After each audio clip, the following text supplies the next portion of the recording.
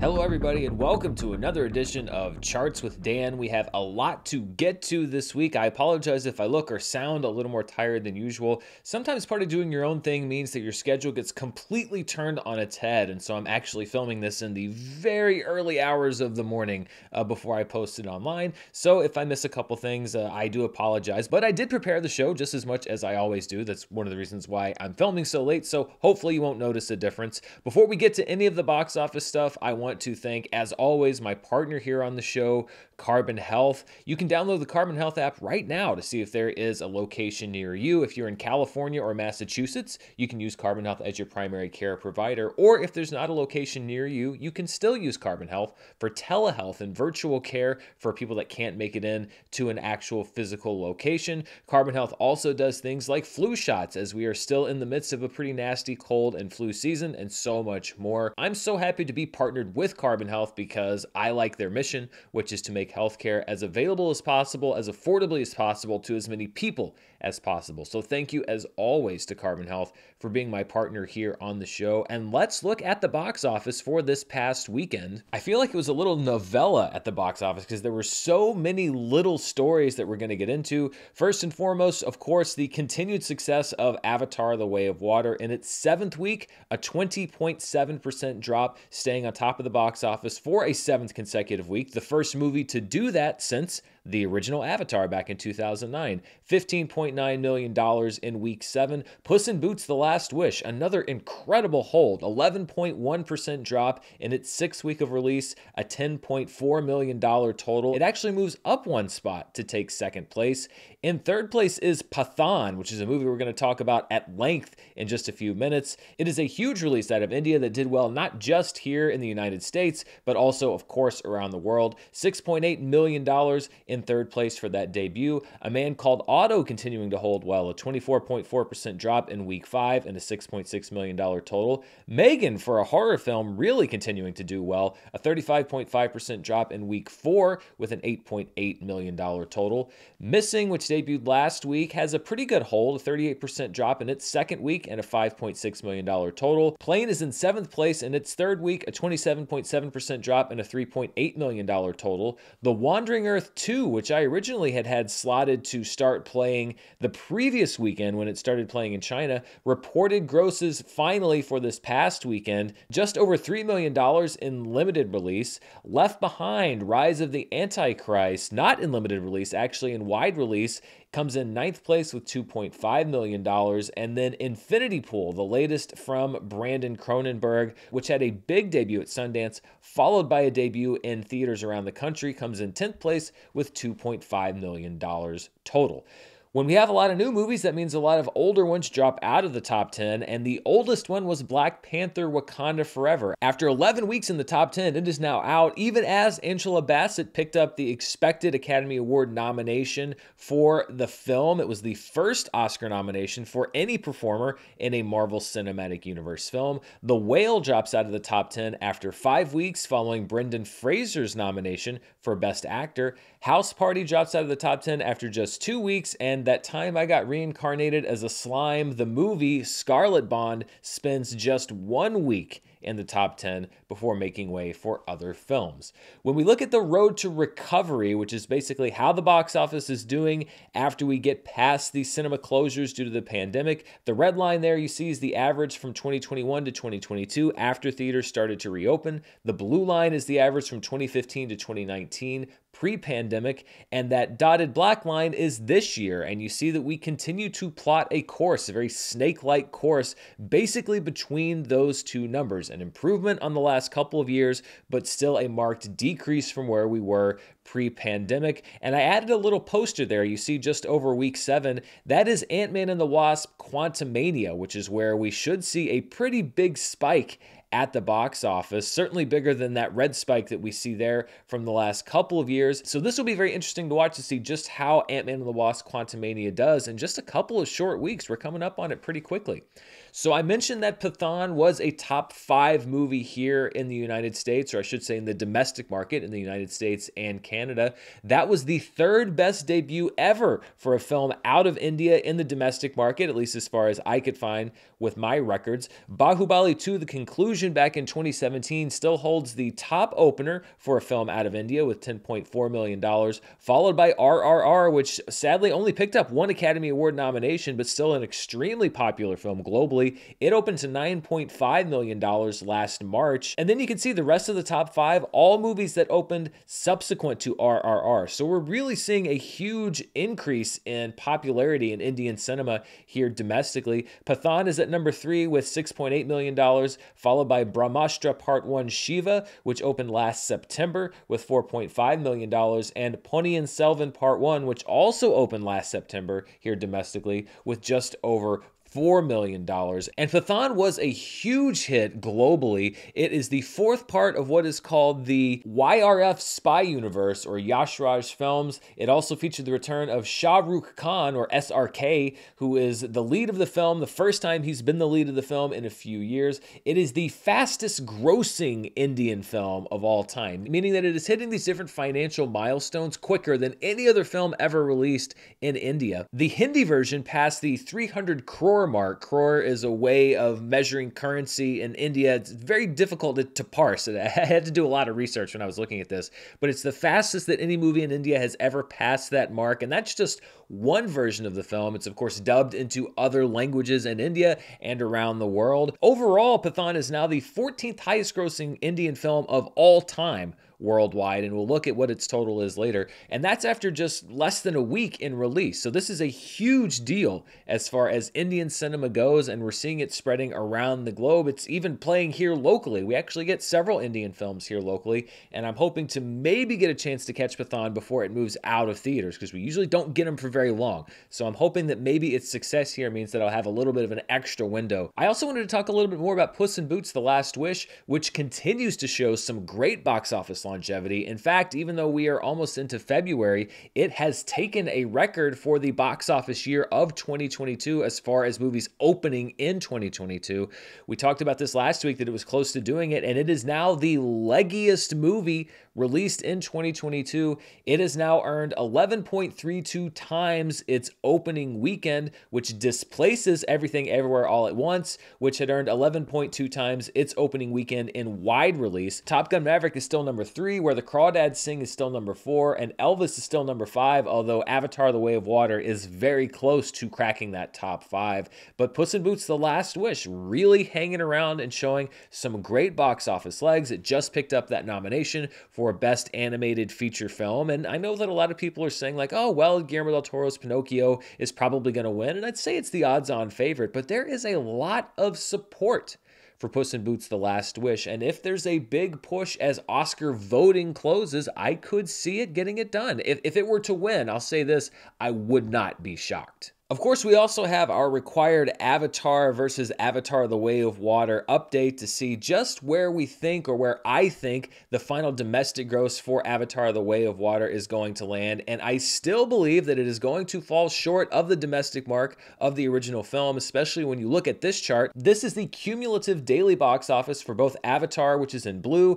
and Avatar: The Way of Water, which is in orange. You see that the gap was really pretty pronounced about 3 weeks into the release cycle, but look at how much that gap is closing. I think within 7 to 10 days, those lines are going to intersect, and Avatar will begin outgrossing Avatar: The Way of Water at that point in its release cycle. The sequel's just not quite having the same incredible longevity, which, by the way, maybe 1 or 2 movies ever released have had the same kind of longevity as Avatar. But these are 2 lines that I expected to intersect, that I think are going to intersect, and really one reason why is when you look at the daily box office adjusted for inflation, and you see that widening gap between Avatar and Avatar: The Way of Water. When you adjust those grosses, you see that gap exploding now, and it's just incredible, the rocket fuel that the original Avatar had and the amazing box office run that it had. There's no shame in not being able to replicate that box office feat. When we look at the 2022 domestic box office, Avatar: The Way of Water has closed the gap even more on Top Gun Maverick. It's now less than $100 million behind Top Gun Maverick's domestic box office gross. So the question now is, does it have about $98 million more domestically left in the tank to become the highest grossing film film of 2022. I've said that I don't think that it will be, that I think it's going to be close. And when we look at Top Gun Maverick versus Avatar at their daily box office, the reason why, again, look at the Top Gun Maverick line there in red, it is narrowing that gap. And I expect maybe this week, maybe not, that red line again is going to intersect the blue line, and that Avatar: The Way of Water is going to fall just short of Top Gun Maverick when we talk about domestic grosses for movies released in 2022. The Way of Water actually just beat out Top Gun Maverick when we look at the highest grossing 7th weekends in wide release by a little under $500,000. But I expect Top Gun Maverick to start winning those competitions, winning the daily box office competitions, which, by the way, it's not a competition. These two movies aren't enemies. It's kind of like a horse race, but it doesn't really matter who wins because both horses are just going to get put out the stud. It really does not matter. It's just something that I like to track and that I like to follow because I think that it's fun and I think that it's interesting to see how different movies perform under different circumstances. They're both, I think, really good movies. I like Top Gun Maverick a little bit more, but they're also both very, very successful movies. And at this point, it's really just about the details, and that's part of what the show is about. So the last couple of weeks, I've been showing you some facts and figures about how much potential profit Avatar: The Way of Water could be making, but I have a little bit of a mea culpa here because I've been giving you some slightly bad information, and it was an oversight on my part that I actually didn't catch until this week. I'm surprised that you folks at home, just very eagle-eyed viewers, didn't catch it either, but I've been breaking down the gross of Avatar: The Way of Water based on different regions, and I've been giving you the gross that the movie made in China, and then the gross that the movie made internationally, because it's a different share of those grosses that go back to the studio.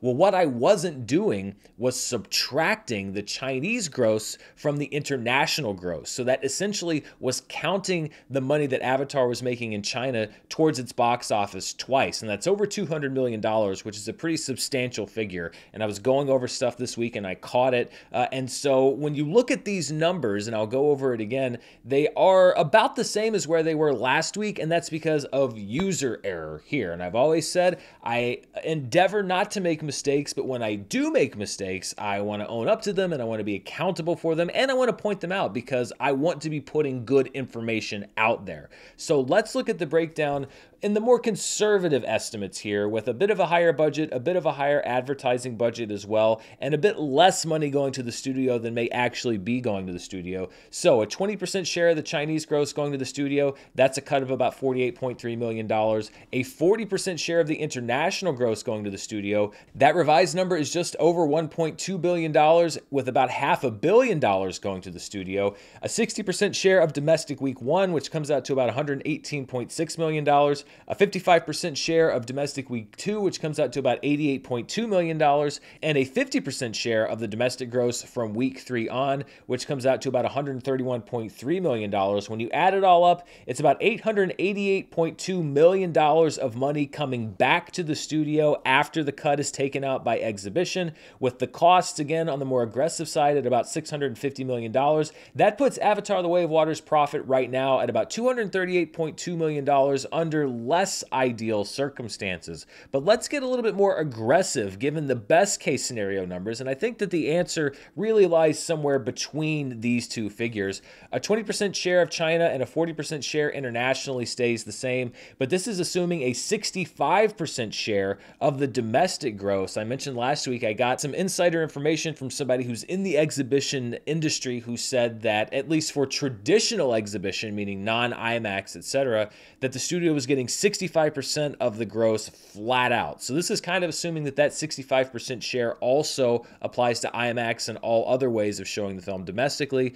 A 65% share of what the movie's made so far is just over $400 million, and then I cut the budget and the advertising down a little bit as well. So that adds up to income around $953.6 million, costs at about $550 million, for a profit of just over $400 million. So by my estimates, that leaves about $250 to $400 million of profit so far after paying back costs and all of the expense to make the movie, etc., to give out to James Cameron and to go back to the studio and the shareholders, etc. There's no exact science because we're never going to get exact numbers. Nobody in Hollywood ever gets exact numbers that they think that they can reliably trust about how much money comes back in from a movie, but that's my best guess. Before we move on, I want to thank one of our sponsors this week. This episode is sponsored by BetterHelp. The beginning of a new year is often about finding that best version of yourself, but it's easy to lose track of how to do that. I know the day-to-day of running this channel means that I sometimes lose focus on myself and what's best for my own well-being and who I want to be. Therapy is something I've been interested in trying for a while now, and that's why I was happy when BetterHelp came on board as a sponsor for the channel. I jumped at the chance to start using the service, and I've already had a great session with a therapist that was recommended based specifically on my goals and needs. Mental health is something that many people aren't comfortable talking about publicly, but it is so important. It's not just for people that are going through a difficult or a traumatic time. I found that everyday stress can add up, and BetterHelp has already been useful to talk about some of that with a professional. BetterHelp is entirely online, flexible to your schedule, and convenient. After filling out a brief questionnaire, you'll be matched with a licensed therapist, and if you'd like to switch therapists, you can do so at any time, free of charge. If you want to live a more empowered life, therapy can get you there. Visit betterhelp.com/Murrell today to get 10% off your first month. That's BetterHelp, HELP.com/Murrell. Finally, I wanted to take a look at the convoluted history behind an unlikely franchise that was in the top 10 this week. Left Behind: Rise of the Antichrist was at number 9 with a $2.5 million total, and that franchise is actually a little bit more complicated than you might realize. It's based on a series of 16 books that were published between 1995 to 2007 about the end of the world from a Christian perspective. Back in the year 2000, Kirk Cameron starred in the first adaptation of the first book in the series, which was called Left Behind, that went to video first and then to theaters. A sequel to that movie, Tribulation Force, went straight to video in 2002. That began the adaptation of the second book in the Left Behind series. And then a third movie, World at War, was released straight to video in 2005 that finished adapting that second book. Then in 2014, the series was rebooted, starring Nicolas Cage with a much bigger budget, reportedly around $16 million. So they started back over doing the first book again, but that movie made less than $30 million worldwide. It was unlikely that it turned a profit. It was part of the infamous 0% club on Rotten Tomatoes. This movie is a continuation of the rebooted Left Behind series, with Kevin Sorbo replacing Nick Cage as the series protagonist, whose name, by the way, is Rayford Steele. Kevin Sorbo also directed this Left Behind movie. So what we're really seeing is a recast sequel to a reboot of an adaptation. And you thought Fast and the Furious was complicated. Let's look at some other charts covering this past weekend at the box office, starting with the per theater average, the top 5. At number 1 is The Wandering Earth 2. It was only released in 142 theaters, but brought in $21,000 per theater, so that's good enough for the best average of the weekend. At number 2 is Close, which was the submission by Belgium to the Academy Awards for the Best International Feature race. It was nominated for Best International Feature, so good timing on that limited release. Just 4 theaters, but $17,000 per theater. Pathaan played 695 theaters, but it looked like it was a very strategically safe rollout, even though it wasn't limited release. It brought in $9,902 per theater. Avatar: The Way of Water at number 4. It is now under 4,000 theaters. It's in about 3,600 theaters. It made over $4,000 per theater. And then at number 5 is a movie called One Fine Morning. It made just over $4,300 in 3 theaters. It is the latest film from director Mia Hansen-Løve, starring Léa Seydoux. The top 5 films in limited release, meaning 1,000 theaters or fewer, were Pathaan, with $6.8 million total in 695 theaters. The Wandering Earth 2, with just over $3 million in 142 theaters.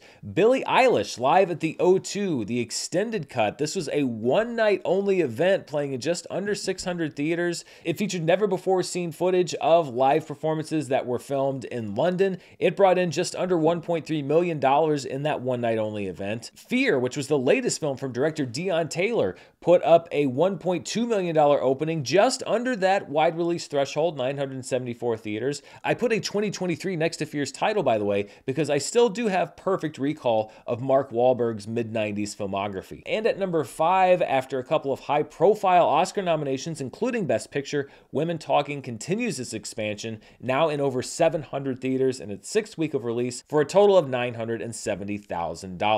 Looking at the highest grossers in limited release this calendar year, so it doesn't matter when a movie was released as long as a ticket was sold after January 1st, Pathaan is now the highest grossing film in limited release this year with $9.4 million. It knocks A Man Called Otto, the amount of money it made in limited release this year, down to number 2. Same with The Whale, knocked down to number 3. The Wandering Earth 2 debuts on the chart at number 4. Walter Viraya, and I still cannot find confirmation for this $2.25 million total, but I'm going to stick with it until I can find concrete information that contradicts it. Currently at number 5. Women Talking drops down 1 spot to number 6 at $2.2 million, followed by Skinamarink at number 7 with $1.8 million. That drops 3 spots. Billie Eilish Live at the O2 debuts on the chart at number 8. Fear debuts on the chart at number 9. Broker drops 4 spots to number 10. And then we lose The Devil Conspiracy, Corsage, The Banshees of Inisherin, again, the second time it's fallen off this chart this year, and Living, despite some big Oscar nominations for both Banshees and Living last week. When we look at the 2023 domestic winter-spring box office, which is basically all movies released in calendar year 2023, Megan still is the highest grossing film released in 2023. Domestically, there has been a little bit of, not controversy, but some curiosity because it was actually released internationally a couple of days before New Year's. So some people saying like, well, it's a 2022 release. Some outlets are considering it for worldwide box office a 2022 release. I'm going by domestic release date just to kind of keep it in the conversation, and it's definitely a 2023 release domestically, but I'm also listing it worldwide for 2023, even though technically it was in some markets in the later days of 2022. Sometimes these things just pop up and you have to make a judgment call. That's the way that I'm going, but no controversy about Megan being released in 2023 here in the domestic market, and it's the number 1 grosser of the year, $82.1 million. Plane is at number 2. Missing is at number 3. Pathaan debuts on the chart at number 4. House Party drops down 1 spot to number 5. Left Behind, The Rise of the Antichrist debuts at number 6. The Wandering Earth 2 debuts at number 7. Infinity Pool debuts at number 8. Walter Viraya drops down 4 spots to number 9. Skinamarink drops 4 spots to number 10. And then That Time I Got Reincarnated as a Slime, The Devil Conspiracy, Sheen Ultraman, and The Sun all drop out of the 2023 domestic winter-spring box office. When we look at this year's box office by calendar gross, meaning all tickets sold after January 1st, no matter when the movie was released, Avatar: The Way of Water sold the most tickets this year, $219.8 million, followed by Puss in Boots: The Last Wish. It overtakes Megan to become the second highest grossing calendar film of the year at $85 million. Megan is at number 3, followed by A Man Called Otto and Plane. Missing rises 2 spots to number 6. Black Panther: Wakanda Forever drops 1 spot to number 7. Pathaan debuts at number 8, which drops I Want to Dance with Somebody down 2 spots to number 9, and The Whale to number 10. House Party drops off the 2023 domestic box office chart altogether. Let's take a look now outside of the domestic box office, around the world, to the international box office, where we are still seeing the later part. This past weekend was the last part of the Chinese New Year box office window, so we have an international scene that's largely dominated by Chinese films. Full River Red takes over from The Wandering Earth 2 and was the dominant film over this Chinese New Year season, $144.3 million last weekend. The Wandering Earth 2, though, brings in $104.8 million from this past weekend. Pathaan, as I mentioned, a big international debut, $47.8 million so far. Boonie Bear's Guardian Code at $43.7 million, and Avatar: The Way of Water hanging in there at number 5 with $42.4 million. When you take those international numbers, you combine them with the domestic numbers, we get our top 5 films worldwide, and Full River Red stays at number 1 with $144.3 million. The Wandering Earth 2 adds a little bit to its total because we have domestic numbers now, $107.8 million. Avatar: The Way of Water climbs up to number 3 with that domestic total added in at $58.3 million. Pathaan is at number 4 with $54.7 million, and Boonie Bear's Guardian Code is at number 5 with $43.7 million. So I'm going to show you a worldwide box office chart for 2023 with the caveat that it is incredibly difficult to find reliable information across several different sources about just how much money specific movies have made right now. This is going to take a little bit of time to settle, so some of these movies you may see grosses that are higher or lower than are listed here. This is really based off of me looking at about 12 different places and making a judgment call as to how much movies have made and where they are on this chart.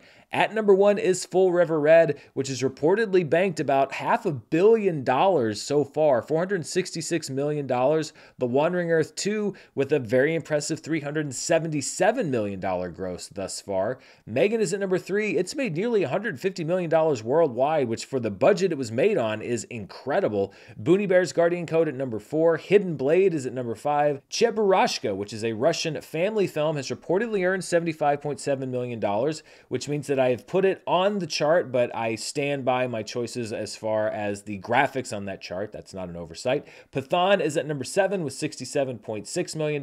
Deep Sea and 500 Miles, 2 more films from China, are at numbers 8 and 9. And Plane is bringing up the rear, $30.1 million globally for the number 10 slot. And as big as the Chinese grosses and Pathaan were, when we look at the worldwide box office this weekend, the big story still was Avatar: The Way of Water, because it jumped 2 huge movies to become the 4th highest grossing film of all time globally. Let's look at that chart right now. At number 1 is still the original Avatar with $2.9 billion. Avengers Endgame right behind at number 2. Titanic at number 3. And now we have Avatar: The Way of Water at number 4 with $2.117 billion. That means that James Cameron has now directed 3 of the 4 highest grossing films of all time globally, which is an incredible feat. Star Wars The Force Awakens is bumped down 1 spot to number 5. Avengers Infinity War drops down 1 spot to number 6. And then we have Spider-Man No Way Home, Jurassic World, The Lion King, and The Avengers.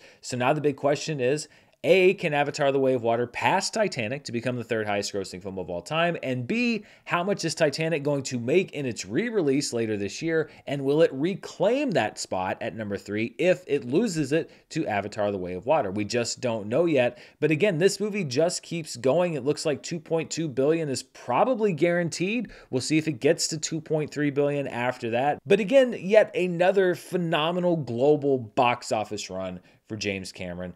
Many people expected less, but he's showing us time and time again that we should expect no less from him. So this is the point in the show where I like to take a look at a weekend from box office history, but also acknowledge some figures that have passed away in the entertainment industry, particularly impacting movies and TV. And there were a trio of actresses that had an impact multi-generationally that I wanted to acknowledge this week. The first is Cindy Williams, who was a BAFTA nominee for Best Supporting Actress for her role in George Lucas's breakout film, American Graffiti. She also had a role in Francis Ford Coppola's The Conversation, part of a GOAT run for him as a director. But Cindy Williams was probably most famous for playing Shirley alongside Penny Marshall as Laverne in the hit TV show Laverne and Shirley, which was a spinoff of Happy Days. Laverne and Shirley was a top 5 TV show for its first 4 seasons, bringing in over 30 million viewers a week. Cindy Williams would go on to guest star on over a dozen TV shows in the years since.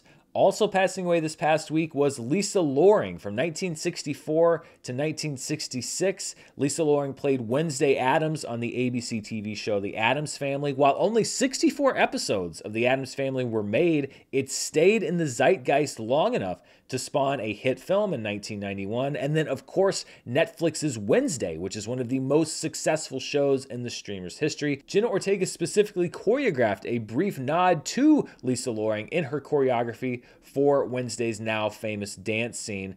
And finally, an actress who had an impact on so many different fandoms across so many different forms of media, Annie Wersching. She was the Borg Queen in season 2 of Star Trek Picard, which wasn't my favorite season, but I thought that she was good in it. She was also a regular on the series Bosch, a regular on the series The Runaways, as well as Timeless and The Vampire Diaries. She voiced the role of Tess in The Last of Us, which is a role taken over by Anna Torv in the current HBO Max series. And my first introduction to her was as Renee Walker in the hit Fox TV show 24. She played that role across several seasons opposite Kiefer Sutherland. It really has been interesting to see the outpouring of love for Annie Wersching over this last few days, because she meant so much to so many different people, because she was so versatile and was in so many different shows and movies and video games, etc. It's rare to see somebody who's had such a seismic impact on so many different people, along with Cindy Williams and Lisa Loring, all of them leaving a huge legacy behind, future, past, and present. And as always, my thoughts go out to their friends, family, and fans. Let's look now at a weekend from box office history, and we are going back 25 years to January 23rd to the 25th, 1998, the fourth weekend of the year, which saw Titanic continuing its phenomenal box office run, $25.2 million in its sixth week of release, just a 15.9% drop from the previous weekend. Not so close at number 2 was Spice World, starring the Spice Girls. Yep, we're in 1998, and that's just what the world was back then. $10.5 million in second place. Wouldn't have been hilarious if Spice World was the movie that took down Titanic at number 1, but it didn't even come close.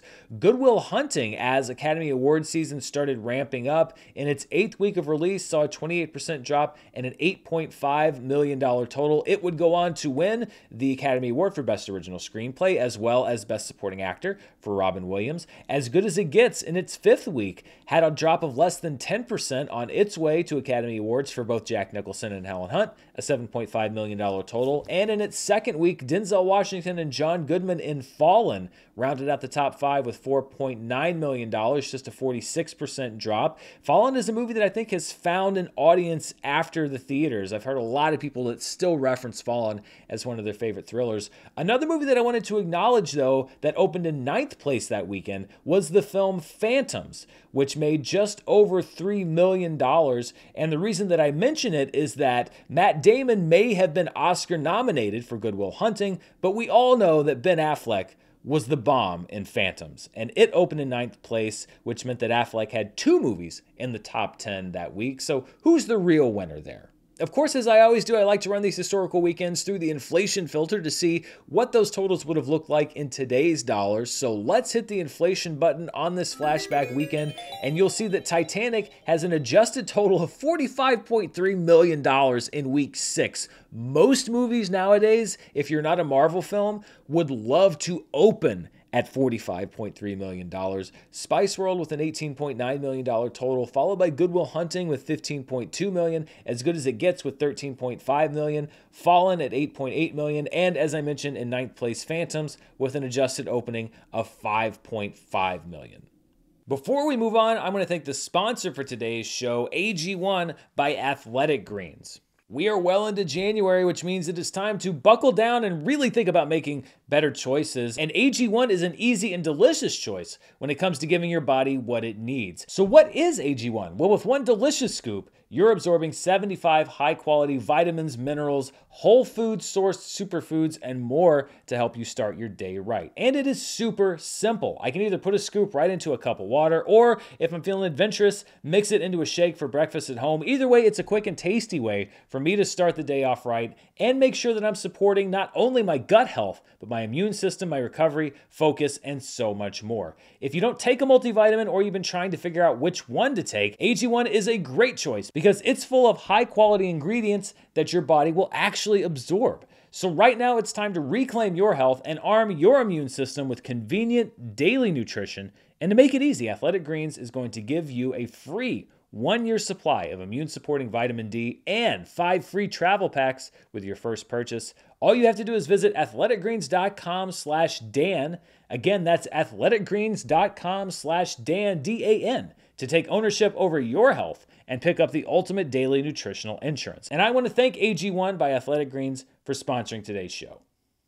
Before we wrap up, let's look, as we always do, at the streaming charts to see what people are watching at home through the various different streaming services. And we will start with the iTunes store. And at number 1 is Megan, which is still in the top 5 at the box office, but also available now for purchase and premium video on demand, which are those higher price rentals. Good enough for number 1 on the chart, so it's bringing in money across several different revenue streams. Triangle of Sadness is at number 2, perhaps because of its surprise nominations for Best Director and Best Picture.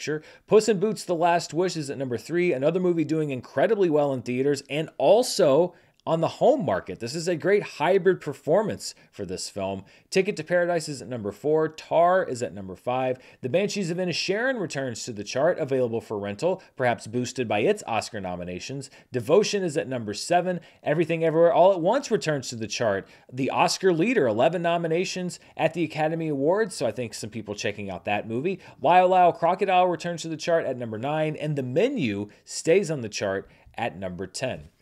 Let's look at the most watched programs on Netflix. This is the Netflix chart for the week of January 16th through the 22nd. At number 1 is the Netflix movie Doggone, which, as I mentioned last week, is about a dog that's gone. It had a PFV of 13.23, meaning that 13.23 million Netflix users could potentially have finished viewing Doggone. So Rob Lowe back on top of the world. At number 2 is Jung-E, which is the latest Netflix showcase for South Korean talent, a PFV of 11.7. That 90s show, season 1, debuts at number 3 on this chart with a PFV of 10.59, so a healthy number of people finishing the entire first season, and that's just over the first 3 or 4 days of release.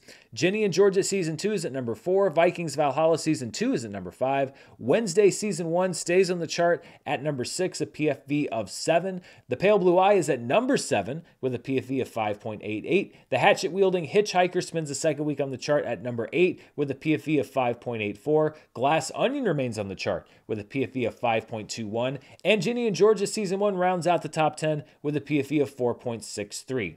Looking at the 10 most watched Netflix programs released in 2022, even if those viewership numbers bleed over into 2023, you'll see that Glass Onion has now broken into the top 5 with a PFV of 123.5, and it will soon pass The Gray Man for number 4 on the list. So Glass Onion becoming one of the most popular Netflix movie or TV shows for the entire year, as expected, considering they've shelled out about $250 million for 2 movies there. Purple Hearts drops down there to number 6. Everything else stays the same as Wednesday season 1 continues to run up the score as the most watched program of 2022 on Netflix. And when we look at the most watched Netflix programs from June 2021 to present, June 2021 is when they started providing these numbers, we see that Glass Onion has jumped up to number 8 on that list. Glass Onion should be up to number 7 by next week, and we'll see where it goes from there. And then you see Wednesday season 1 continuing to creep up on Squid Game. I don't know if it's going to catch it, but it's going to get awfully close. A 245.6 PFV to Squid Game's 279.2. Finally, we have the Nielsen ratings, which were not released for streamers last week by the time I did the show, or at least not on their website when I looked at it. Other people said, like, no, the ratings came out. I saw them. You may have seen them elsewhere. They certainly were not listed officially on their site. So instead of taking you through 2 different sets of Nielsen ratings, I just combined 2 weeks of them. This basically closes us out for 2022 because Nielsen ratings are delayed by about a month. So this covers the window of December 19th, 2022 to January 1st, 2023. And the good news is that from this point on, I can really start keeping track of the hours, etc., to give you a full picture of the Nielsen ratings now that I'll have a full calendar year to actually start tracking them. But let's see what the most watched movies, first of all, were for the last 2 weeks of 2022. And no surprise, it was Glass Onion, and it wasn't even close. 85.1 million hours watched for Glass Onion for December 19th through January 1st. Strange World on Disney Plus was number 2, but with over a 60 million hour difference. So a runaway win for Glass Onion there. Home Alone was at number 3. How the Grinch Stole Christmas at number 4. Matilda the Musical managing a top 5 debut. Elf was at number 6. Home Alone 2 Lost in New York was at number 7. The Invitation debuting on the chart at number 8. National Lampoon's Christmas Vacation at number 9. One of my favorite Christmas movies. Actually, pretty much all my favorite Christmas movies are on this list. And then at number 10 was The Volcano Rescue from Wakari on Netflix. Looking at the most watched streaming shows for December 19th through January 1st. At number 1 was Tom Clancy's Jack Ryan on Amazon. There were a lot of dads home for the Christmas holidays, and they were all watching Jack Ryan, and also Mara because she loves that show. Wednesday was a strong number 2. It actually almost still took that title from Jack Ryan despite being out for quite some time. Wednesday is just that popular. Emily in Paris was at number 3. The Recruit at number 4. Coco Melon at number 5. Yellowstone on Peacock at number 6. NCIS at number 7. The Best Man, the final chapters on Peacock, also cracking the top 10. A very rare double Peacock sighting on the streaming ratings. This is a continuation of the film series from Malcolm D. Lee, starring Morris Chestnut, Taye Diggs, Regina Hall, Terrence Howard, Nia Long, and many, many others. So a great cast, a popular film series, and a popular show over that holiday break. Bluey on Disney Plus makes the top 10 with 22.7 million hours watched, and then Friends on HBO Max rounds rounds out that top 10. And finally, when we look at these rankings by watch time per available episode, so how many hours were these series watched given the individual episodes available, Wednesday does top this chart, 7.21 million hours watched per episode for 8 available episodes, followed by The Recruit with 5.52 million, The Witcher Blood Origin at number 3 with 3.8 million, only 4 episodes of that series. The Best Man, The Final Chapters is at number 4, so even higher than it was on the regular streaming charts, 3.12 million. Treason at number 5 with a 2.63 million hours watched per episode with 5 episodes. Tom Clancy's Jack Ryan still in the top 10 at number 6, 2.43 million hours watched per episode, even though it has 24 available episodes. Harry and Meghan at number 7 with 1.94 million hours watched per episode. Coco Melon at number 8, Emily in Paris at number 9, and Alice in Borderland at number 10, 1.43 million hours watched per episode for 11 episodes.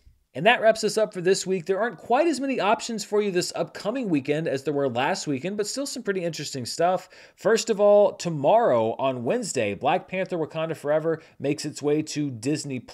So if you didn't catch it in theaters, you can watch it on Disney+ starting tomorrow. Also tomorrow on Wednesday, a theatrical run starts for the newest BTS event. It's called BTS Yet to Come in Cinemas. I really would encourage the people that are in charge of naming these things, especially perhaps in the translation, to add some colons or dashes, because that is not the best name, or certainly not the name that I would have chosen for this special event.